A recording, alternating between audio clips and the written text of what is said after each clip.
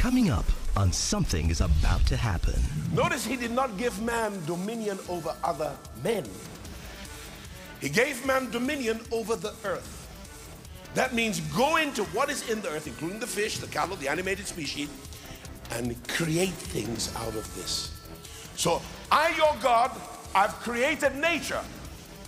You, my people, my sons, the gods of the earth, the sons of the Most High, you take what I have created, that is nature, and you now continue my creativity.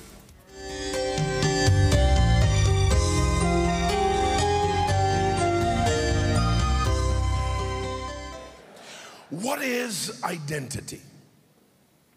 Your identity is who you are.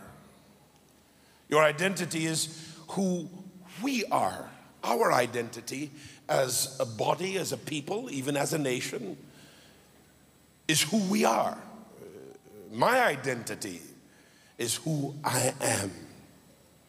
And that term I am then becomes very significant because you cannot say much about yourself without including I am as a preface or prefix to the pronouncement about yourself. So if I ask you, who are you? You say, I am Deolu. And by saying I am Deolu, you are saying God's name first. God's name, as disclosed to us, is I am. And that means you cannot be Deolu without I am first being I am in your life. So that whether your name is Atinuke or Folonrishaw or Ntiense, and you say the words I am Ntiense, God is there in the midst of who you are, because you cannot be except he first is. In that, by saying that he is the I am, he defines himself as existence. God does not exist because he is existence. Existence exists in him, and nothing can exist apart from him or without him. So even if you said, I am sad, the good news is that the I am is with you in your sadness. And sooner or later, he's going to turn that sadness into joy. I hear the prophetic psalm declare that weeping may endure for a night, but joy comes in the morning. And so when you say, I am broke, it might be an earthly reality, but if you are a Christian in whom Christ dwells, there's nothing called broke associated with your human spirit born again in God, in Christ. And that means because the I am is with you, he is in you, the hope of glory. You ain't gonna be broke for long. You will always have all sufficiency. For God is able to make all grace abound to you always, that in all things you always have all sufficiency for every good work. Moses asked God, after he was accosted by God on the plains of Moriah, or the mountain plains, or the plateaus of Moriah, who will I say to the elders of Israel, sent me? Disclose your identity. And I want you to look with me at Exodus chapter 3 and verse 13. Exodus 3 and verse 13. And Moses said unto God, behold, when I come unto the children of Israel and shall say unto them, the God of your fathers has sent me unto you, and they shall say to me, what is his name? What is his identity? What is he called? What shall I say unto them? Verse 14. And God said unto Moses, I am that I am. And he said, thus shalt thou say unto the children of Israel, I am has sent me. This concept of I am is hugely important for you and I to grasp, because not only is God able to be anything he needs to be your father, your provider, your helper, your strength, your shield, your buckler, he is also the one who defines by reflective imaging who you are.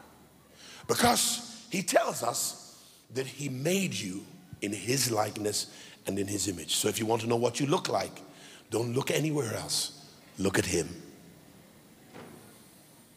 The Bible tells us in John chapter 1 that nobody has seen the Father except the Son, who has declared him, who has revealed him.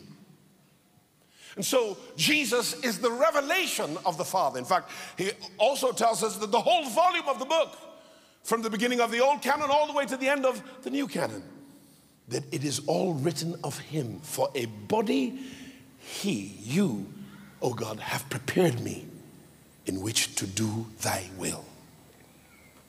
And so, God is in who you are. God is with you in whatever you go through. And you cannot exist without God, and you do not exist without God. Your identity is the sum total of your values. What you value, what's important to you, what you consider truly normal to you. Your identity is your innate and inherent capacity, innate and inherent competence, your innate and inherent potential. And so, before God created man, he first defined his purpose for creating man. And that creative purpose for which God created man informs man's identity. So if you want to know the identity of man, you must go back to why God created him and what God put in him for him to fulfill the purpose for which he was created. For this, I draw your attention to Genesis chapter 1 and verse 26. And then we'll look at verse 28. And God said within himself, this is intra-Trinitarian correspondence or communication or counsel. God said, let us make man in our image according or after our likeness. In other words, man is going to be so much like God. And remember that God is invisible. So the invisible uncreated is about to create the visible created image of himself.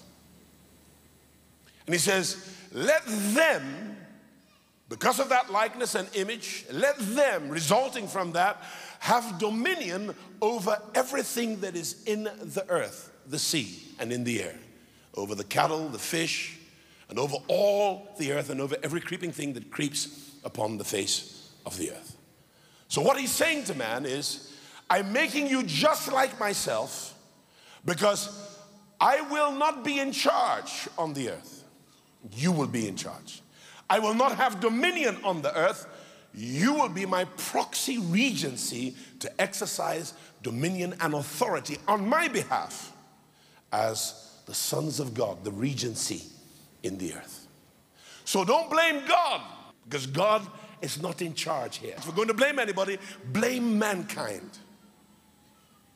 And mankind will often fail in his responsibility to exercise divine dominion in the earth when he's not properly connected to God and not functioning in his true identity as the regency of God.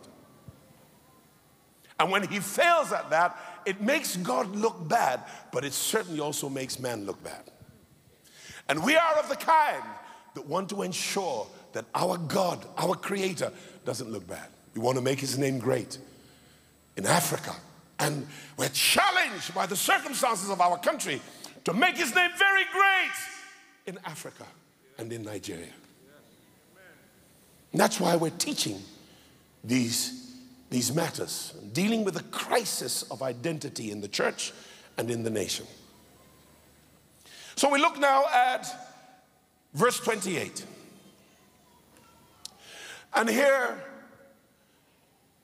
the Bible says, God bless them. So he's created the computer, and now he's going to put in the software, because if you don't put the software in, you can't boot the computer. So this is the program. And he blessed them. And God said, be productive. That's what fruitful means. Multiply your productivity. Replenish or fill the earth with your product. And subdue it, and you will have, I add, you will as a result have dominion. Notice he did not give man dominion over other men. He gave man dominion over the earth. That means go into what is in the earth, including the fish, the cattle, the animated species, and create things out of this. So I, your God, I've created nature.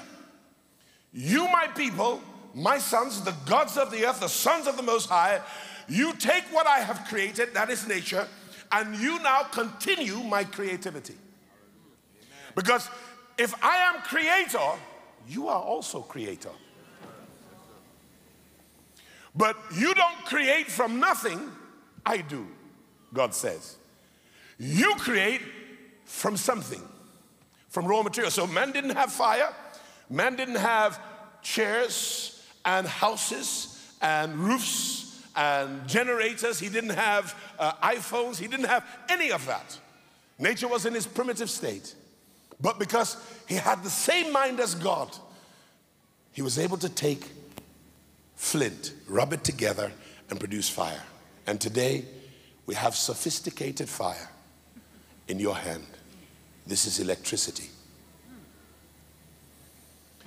He took wood, crafted it from trees, and from the wood, he created furniture and houses and shelter. He was productive.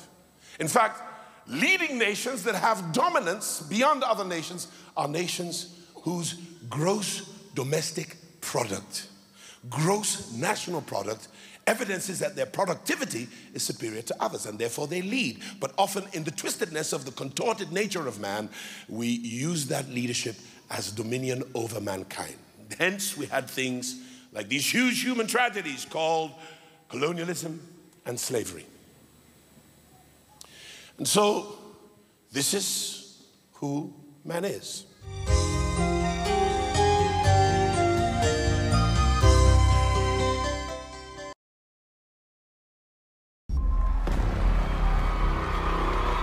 Everyone has a name.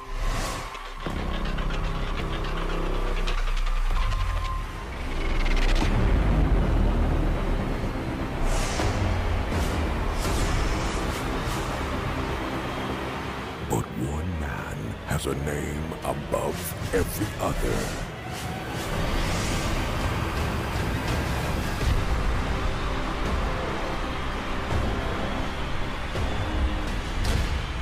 Experience Lagos Concert 2018. Brace yourself.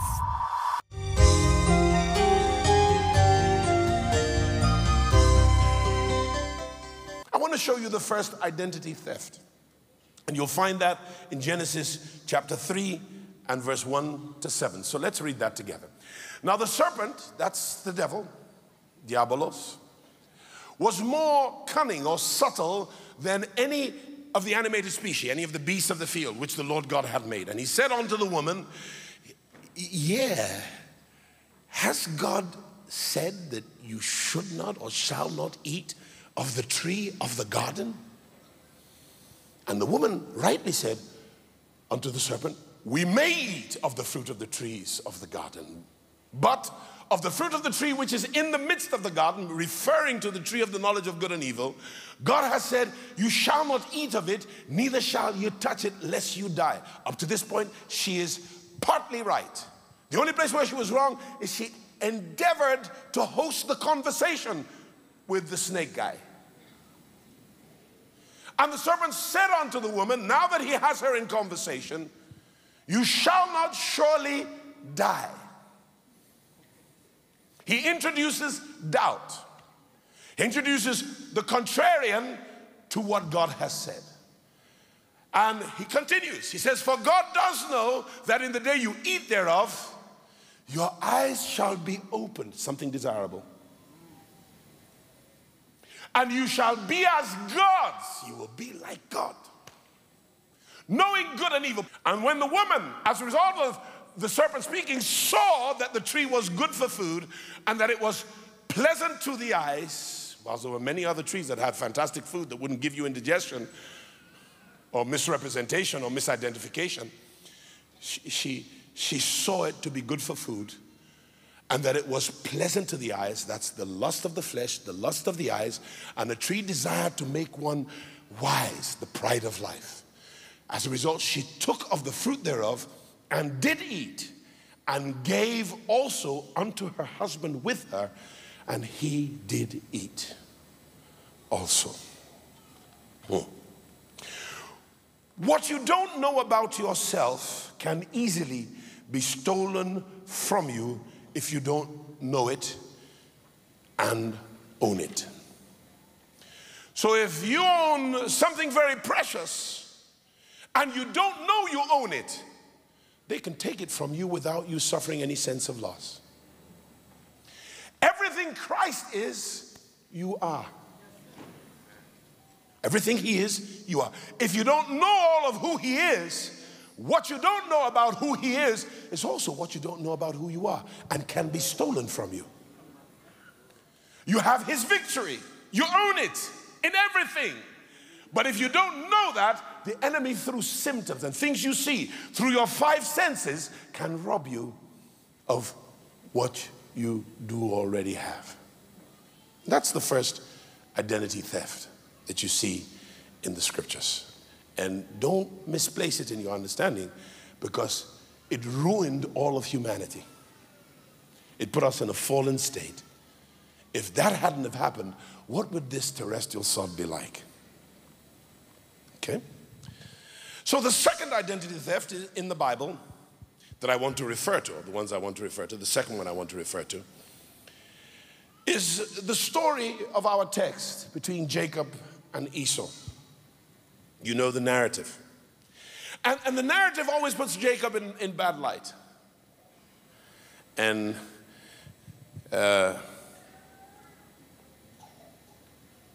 even though he was cast in bad light, he was still God's choice. Let's look at the story a little more closely.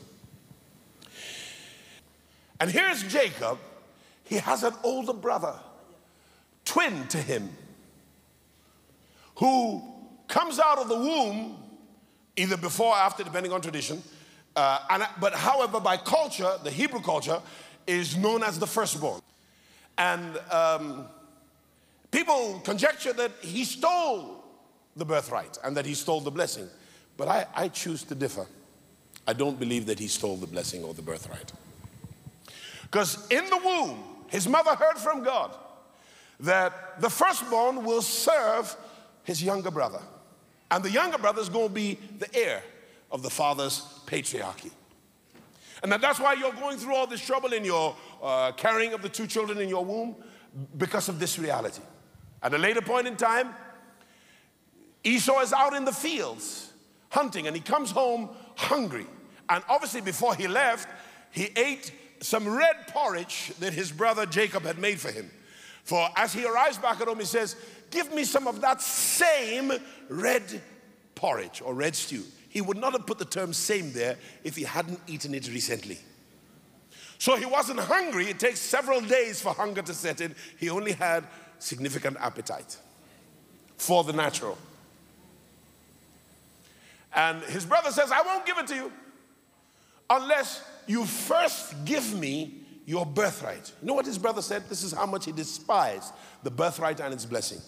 What does the birthright mean to me when I am about to die from hunger? And he willingly gave up his destiny for a fleeting moment of passion, of passionate pleasure to his taste buds. And that pleasure was significant in the way that Esau lived his life, in the sexual, in the sensual, etc.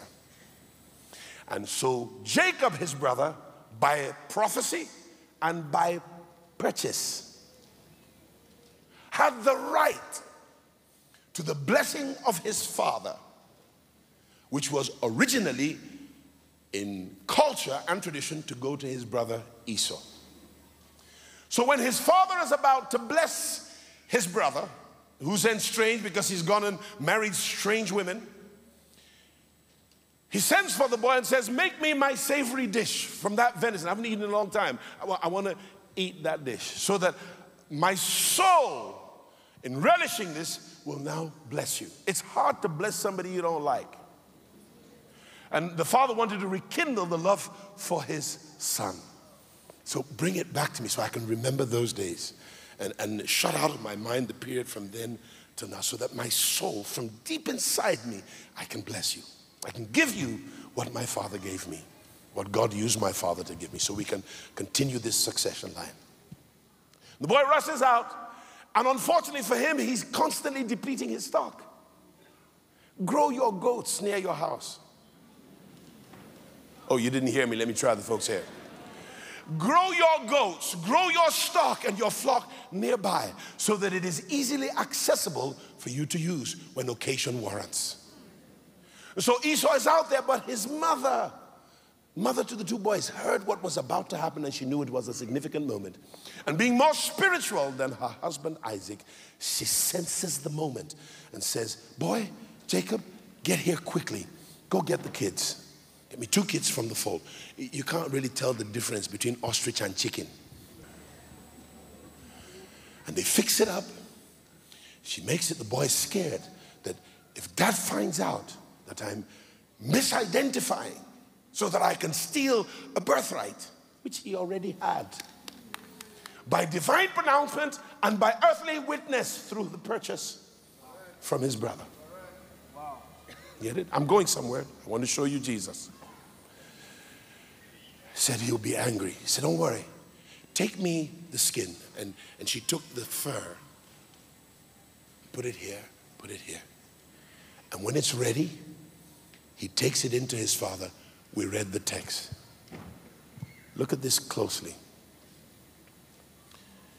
Not the firstborn, but another goes into the father in the name of the firstborn,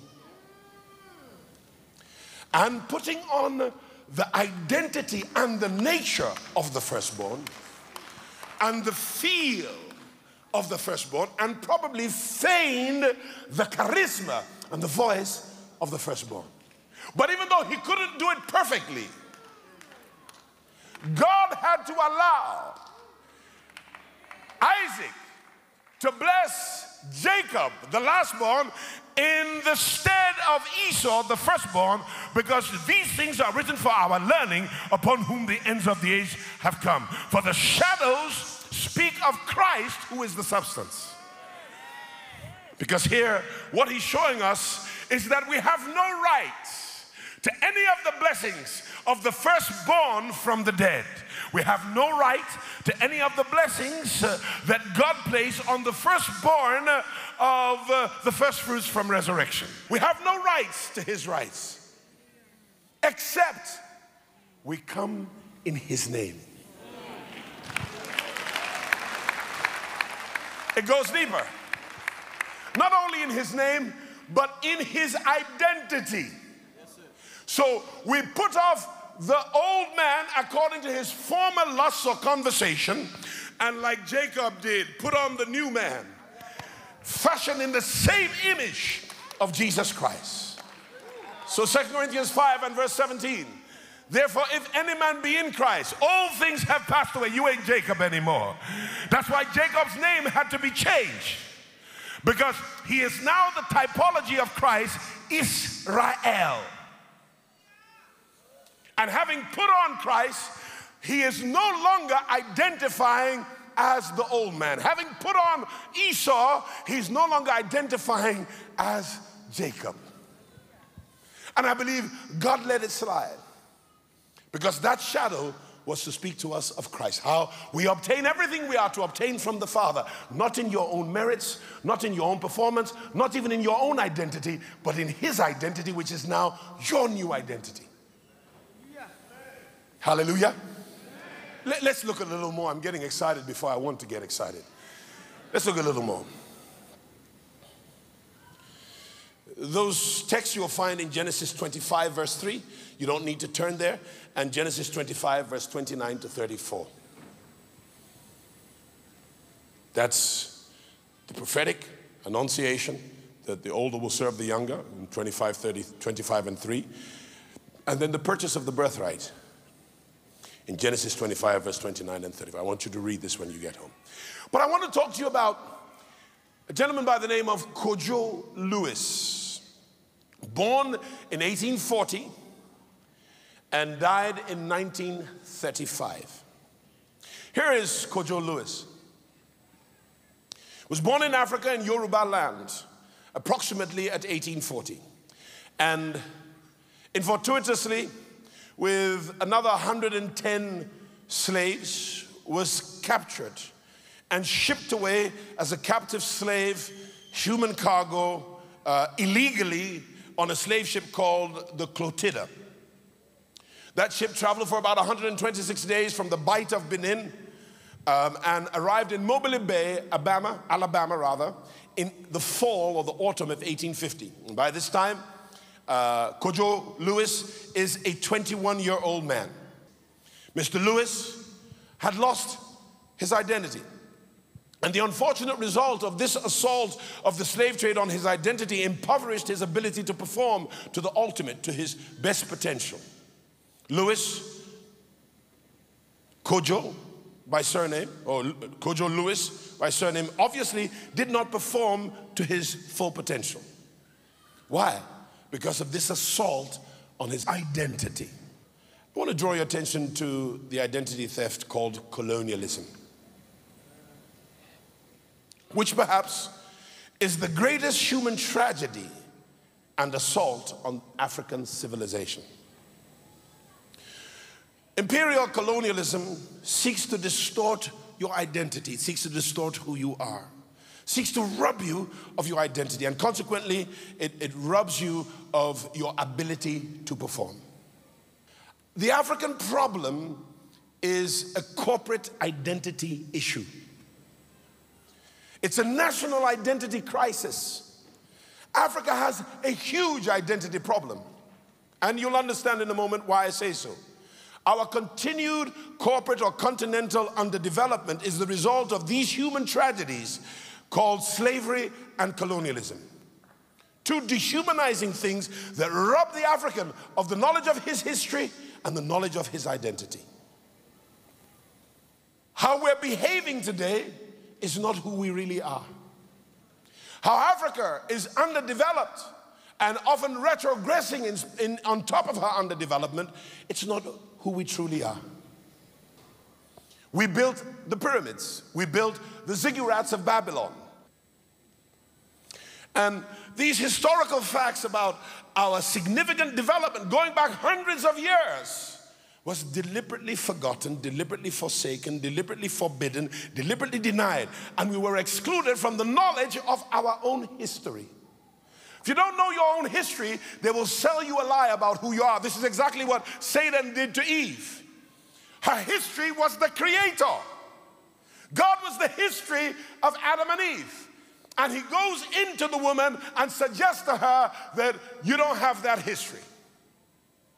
You are not like your creator. You are not like the God who made you. And that was his subtle suggestion to her. And as a result, she lost her identity. Africans, you ought to be proud of your ancestry. We are a serious people. Let me give you some facts for this. The ravaging, or rather, unfortunately, the ravaging of who we are historically has affected our performance as a human species. We truly were a very sophisticated civilization that had its most important assets stolen from her. And the contemporary identity thief steals your date of birth, steals your passport, steals your personal identification number, your PIN or your password. He steals your credit cards, and he steals your signature. And suddenly, your behavior, at least on the records, changes to something that is just not you. And you start showing up in strange places that you haven't been to before. And buying strange things and being in strange places that you would never go to because somebody stole your identity. And you're on the record where you are not. The thief, the identity thief, gives you a behavior that's not yours at all. That's what we suffered.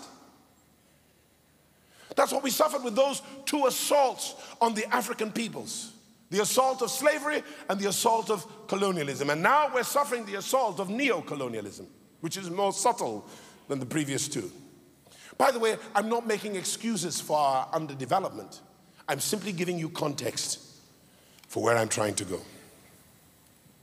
The Dutch explorer from the Netherlands, by name Olfert Dapper, O-L-F-E-R-T, Dapper, D-A-P-P-E-R. And in his diaries, he writes in his amazement and awe at our sophistication and the sophisticated dimensions of our civilization nearly 400 years ago, that the roads in the Bini Kingdom were 8 times wider than the roads in Amsterdam. Hear me. Several expeditions of the Europeans and the English attested to the things that he said. How many Edo folk do we have here? You ought to be very proud of yourselves. Another explorer, Graham Conner, from the United Kingdom, he comes here and sees some of the artifacts and the relics of the 16th century. And he comes not too far flung from that time. And it would please you to know, if you're from the Bini Kingdom, that the walls of the Bini Kingdom are 13,000 kilometers long, 8,000 miles long.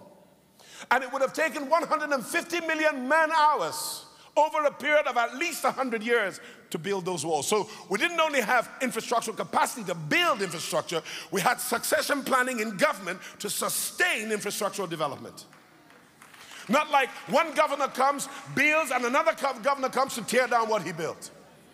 You couldn't inherit his assignment or his job as a successor unless you had the competence and the capacity to flow in his vein, to continue what one generation at best can start, but will take other generations to capitalize upon and build, so that future generations can reap the harvest of generations that ran before them. Every relay runner knows that his expertise at his sport or his athletic ability to run at high speeds doesn't win the trophy. It takes more than that. It takes ensuring that every other relay runner in his team is as skillful as he is, especially the youngest of the runners, the last of the runners. Because if Moses runs well, but Joshua doesn't run well at all of Moses' efforts are depleted by failed succession planning and failed succession preparation. That's why here at this house, most things here are 4 deep. 4 deep.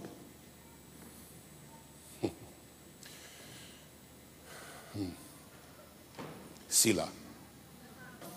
Graham Conner writes, I was going to cite for you from his diaries and his literature, that when he approached the court of Oba Eware the Great, this was an African, a Nigerian, an Edo man, probably from Ora.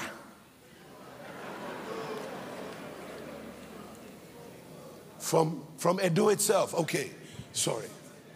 The great Oba Eware the Great of Bini Kingdom, the greatest monarch of the entire kingdom. This is what Graham Conner said about his court. His court was 10 miles square.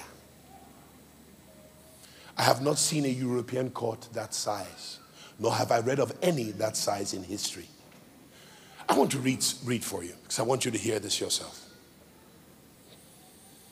The king's palace or court is a square and is as large as the town of Haarlem in Amsterdam, and entirely surrounded by a special wall like that which encircles the town. It is divided into many magnificent palaces, houses, and apartments of the courtiers, and comprises beautiful and long square galleries about as large as the exchange at Amsterdam, but one larger than another, resting on wooden pillars from top to bottom, covered with cast copper, on which are engraved the pictures of their many exploits. This is 400 years ago in Nigeria.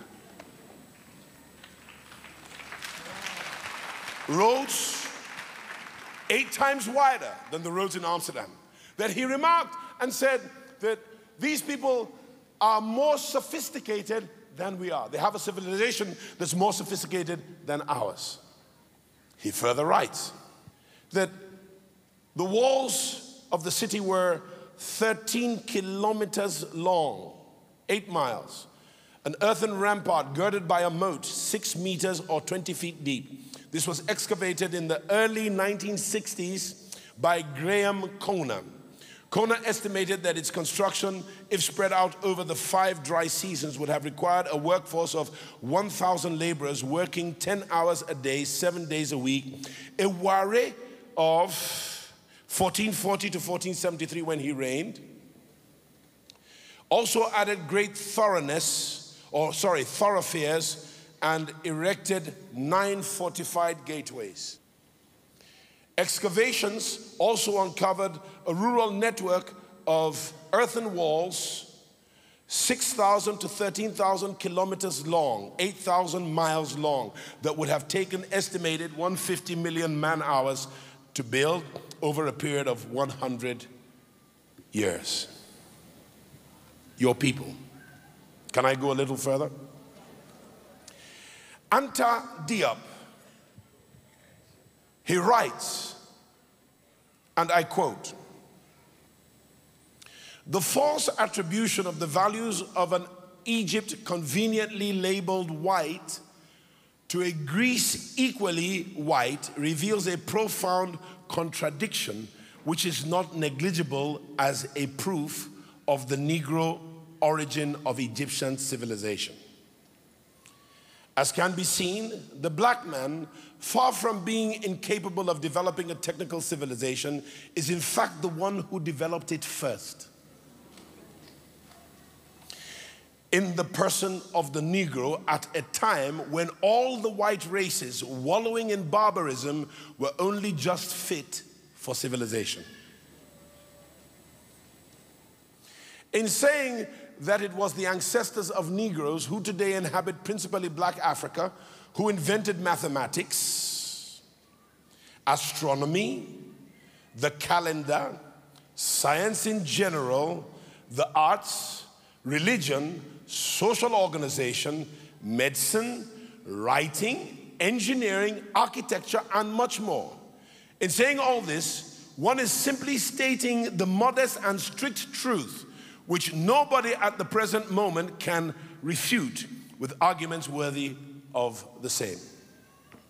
What is he saying? He's saying that it was black Africans who invented mathematics, astronomy, the calendar, science, arts, religion, social organization, medicine, writing, engineering, and architecture.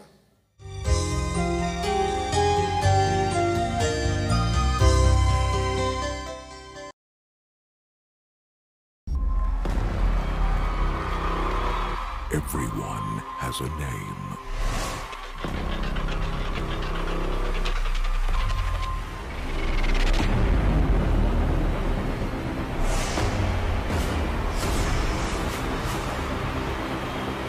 But one man has a name above every other.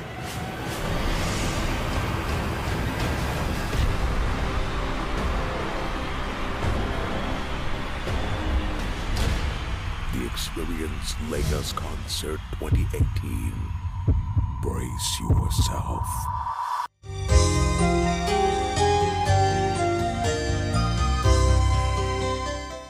The imperialists decimated much of the record of our history. They raped Africa and our artifacts that are signatures to our cultural development, our technological development, our infrastructure development are sitting in their museums. And we don't have museums here.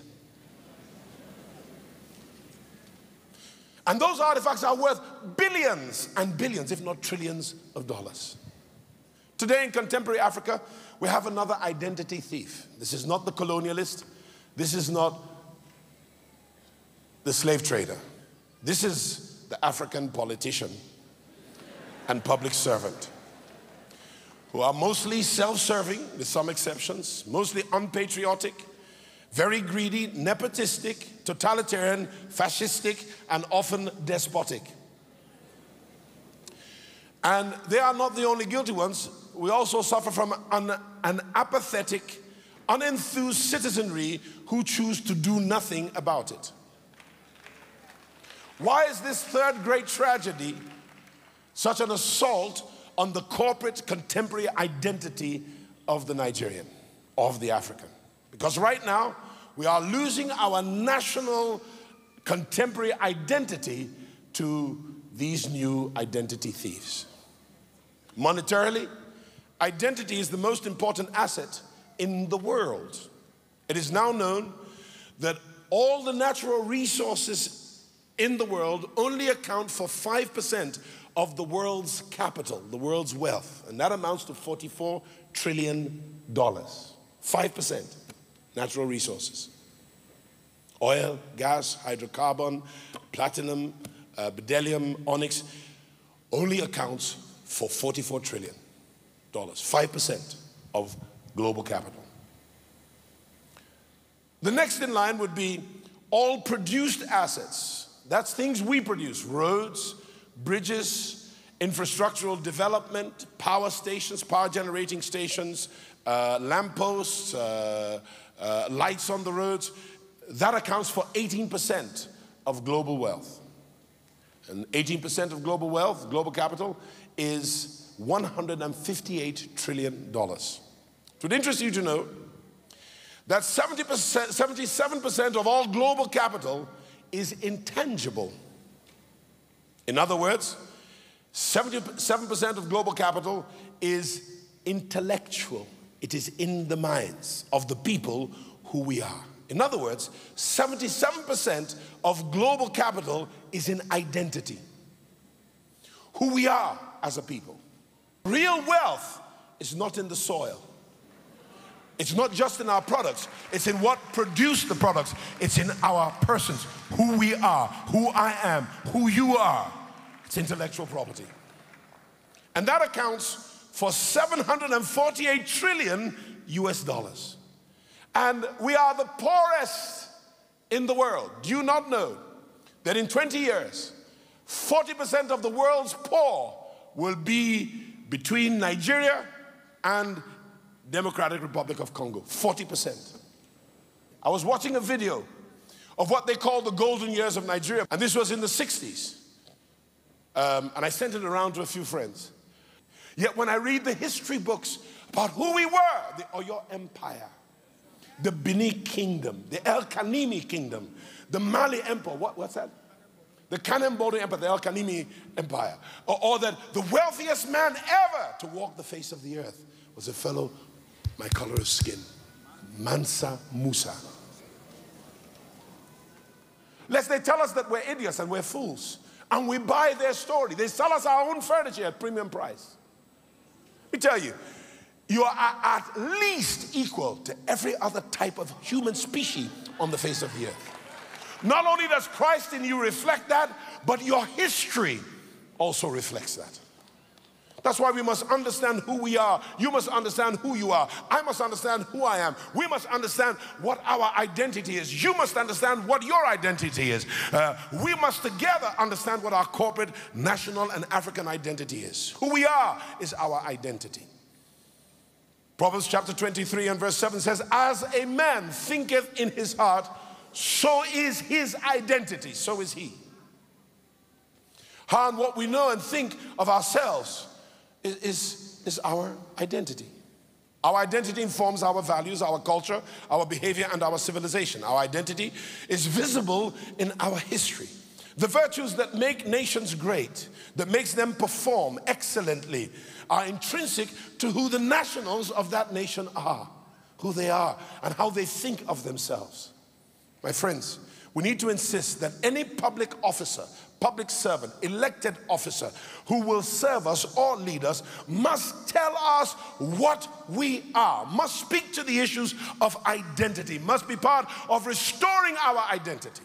Rebuild our corporate national infrastructure. Where are the monuments to the greatness of our ancestors and the great things that they did? Revive literature in our schools and the books that our kids read. Go back to education and don't allow either of the two colonial insurgencies to erase the real history of our prior greatness, so that when we look at our forebears and what they accomplished, we will not look down on ourselves, because, my friend, we have good pedigree. When I sit down on that chair, can I tell you who's sitting with me in that chair? My pastor is sitting with me in that chair. My incredible mother, who taught me and gave me many of the values I have, she's sitting in that chair. A black man who was the first president of black origin of the World Red Cross. He's sitting in that chair with me. The first CJ of Lagos State, the second CJ of the Lagos colony, he's sitting in that chair with me. His father, his grandfather, who helped to shape our values, they're sitting with us. The good and the great ancestors of the African nation, they're sitting with us.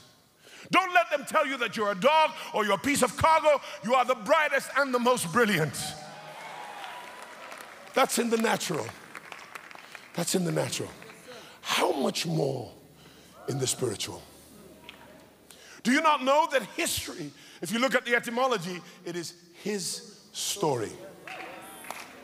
For this Christ, whose we are and whom we serve, my friends, you must appreciate something very profound. That he is your history.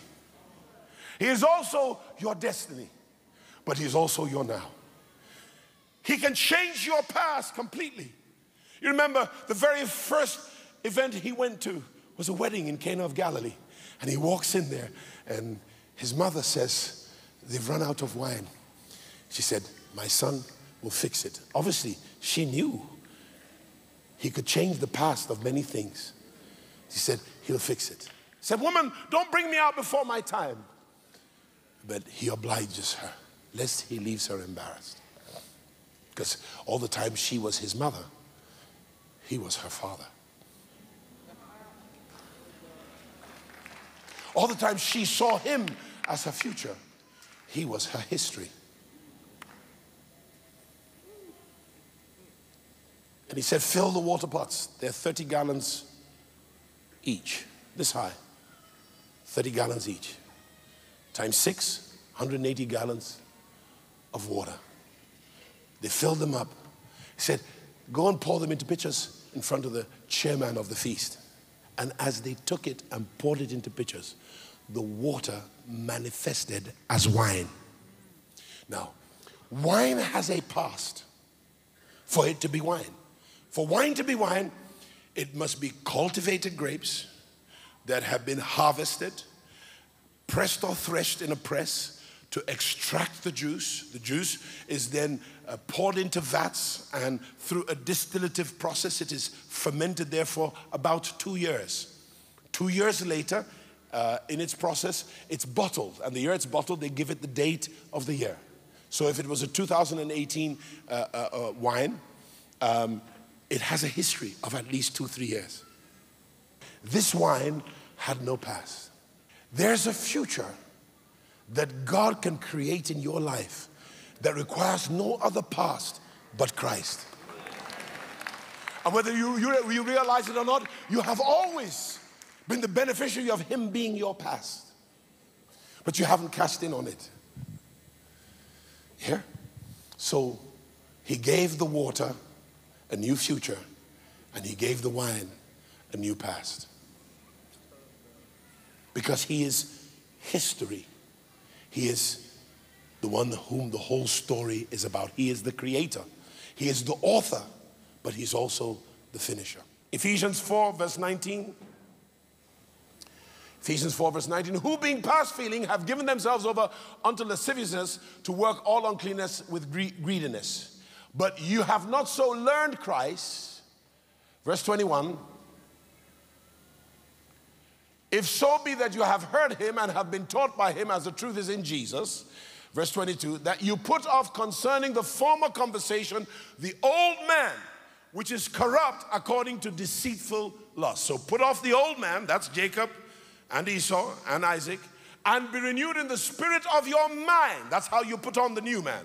And that you thus put on the new man, which after God is created in righteousness and true holiness. Having to end, my friends, this is Kojo Lewis. His real identity is not Lewis. His real identity as an African-born Yoruba is Oluwale Koshola.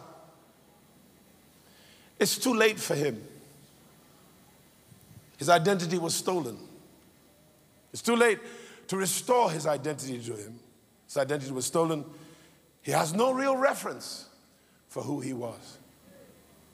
When he was captured as cargo, treated like an animal amongst many others. It reinforced in him the loss of his true identity as a free-born African. Then carted together as cargo, piled on top of each other for a 126-day journey. He lost a lot in the process and arrived there to be bought by another for a price. He didn't perform to his potential. It's too late for Oluwale, Goshala. But it's not too late for your children. It's not too late for our grandchildren. It's not too late for our great-grandchildren. Let's help them to learn who they are. Let's revive history. Let's revive his story. Let's revive the story of Jesus Christ. Let's revive redemption's story.